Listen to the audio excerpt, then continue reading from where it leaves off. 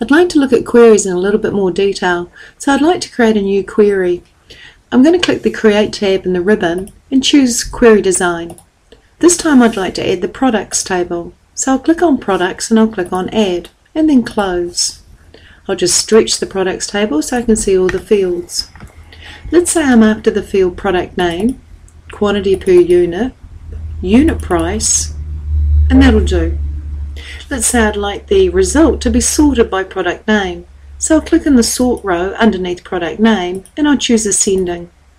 And let's just have a look at how many of the records there are in total. So when I click the View button, I can see at the bottom of my screen there's a total of 77 records in this particular result. Now let's go back to the View button and add some criteria. First of all, comparison operators. For example, what if I'm after all those products that have a unit price of 10? Then I would just type 10. When I click the View button and view the results, I can see there are 3 products with a unit price of 10. Let's go back to the design of the query. What I'm after now are all the products that have a unit price, say, greater than 100. So I'll delete the 10 and I'll put greater than 100. When I hit the View button to view the results, I can see there are 2 products that are greater than 100. And I'll go back to View again. Let's say I'm after all those products that are not greater than 100, but are in fact greater than, equal to, 25. If I want to include the 25, then I put greater than equal to, not just greater than 25. And when I view the results, I can see there are 29 products that are greater than or equal to 25. If I go back to the design view by hitting the View button, perhaps I'm after all those products whose unit price is greater than or equal to 25, space, and, space, less than equal to 100. If I hit the View button, I can see there are 27 products that are greater than equal to $25 and at the same time less than equal to $100. And I'll go back to design. So we can use our greater than and less than to find those values or dates or numbers that fall within a certain range. Sometimes though you'll see people using this statement, between 25 and 100. And if I view my result, I can see that 27 records are between 25 and 100. Between 25 and 100 is the same as writing greater than equal to 25 and less than equal to 100. It includes the 25 and it includes the 100 in the results. Other options might be, give me all those products but not the ones that are equal to $10.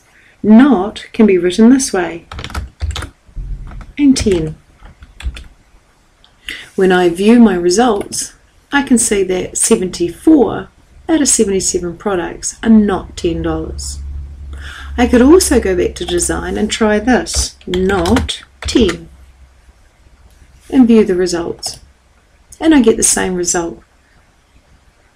So these are all the sorts of options you've got available to you. Now you've also got the ability to ask for more than one criteria at a time. For instance, I might say, okay, give me all the products that are greater than equal to 25 and less than equal to 100, and they have a product name that begins with S, so S star. When you have criteria on the same line as these two are, then it has to meet both criteria.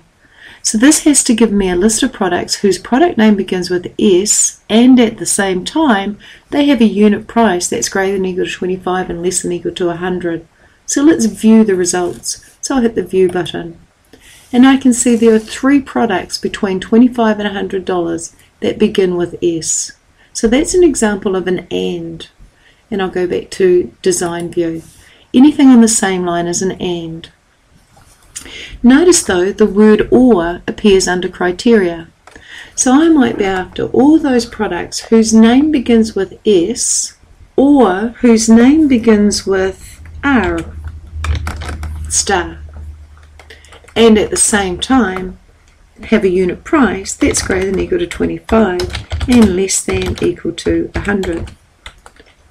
So this will give me all the products whose product name begins with S and whose price is between 25 and 100, or whose product name begins with R and has a unit price greater than or equal to 25 and less than or equal to 100.